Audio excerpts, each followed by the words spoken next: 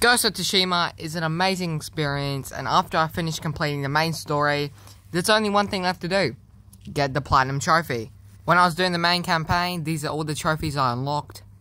There's a few non-story related trophies in there, and they're not really big ones that I have to cover in like their own little clip, so you know.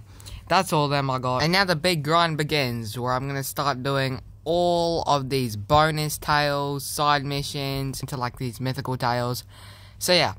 It's gonna be a big grind. While going through all the tales, you can actually earn a lot of trophies. So here's one for killing 20 people in Ghost Dance. I then got a trophy for killing 5 people in a standoff. I got a trophy from collecting an item from a Pillar of Honor.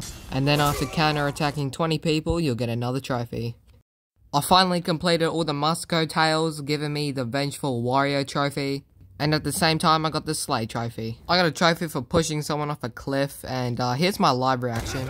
Yes! Please! Yes! I don't really know why I was that excited. I then completed the Ishikawa and Norio tales. And finally completing the Yuna tales. Guys, I messed up. So, I thought I had done all the tales of Tsushima because they were not popping up. I found out that there's secret ones that don't pop up. Apparently there's 61 of these things, and I've only done about 50 because apparently there's some that you actually have to go around and look for, which can be any of these question marks. Except they can also be fox dens, the hot springs, you know, all the other collectibles. The way you unlock stuff in this game is you have to liberate the islands, well, the 3 different areas. You have to do that by either doing bases, camps, or these homesteads here. Liberate all of the map first, so then I can just go to all these question marks and it'll be easier.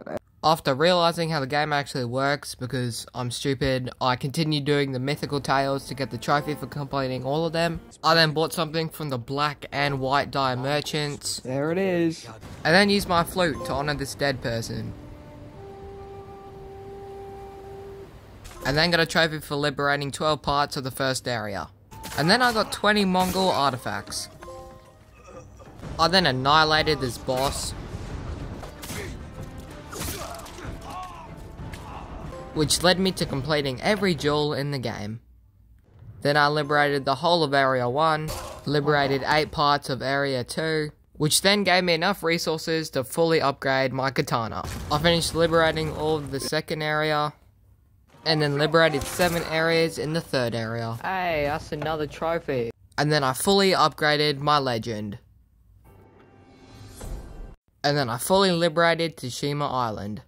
I had now fully liberated the full of Tsushima Island, and now I just had to go to basically every question mark and complete all the collectibles, and that would basically grant me the Platinum Trophy. I then unlocked the final chime slot, allowing me to get a trophy. I then lit the last fire in the lighthouse that I needed. I then had to put on a certain outfit to grant myself another trophy. There's the trophy! Let's go! I then honoured my final Shinto shrine, and after countless bamboo strikes, fox dens, and hot tubs, I finally got the trophy for completing them all. There it is! There it is! Let's go! If you put on a certain outfit, you can actually allow the wind to guide you to certain objects you haven't found yet.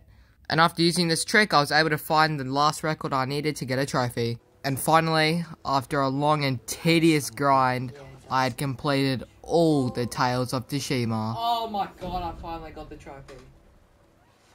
And finally, after paying respect to Taka's grave, I got the final bronze trophy, and then the Ghost of Tsushima Platinum Trophy.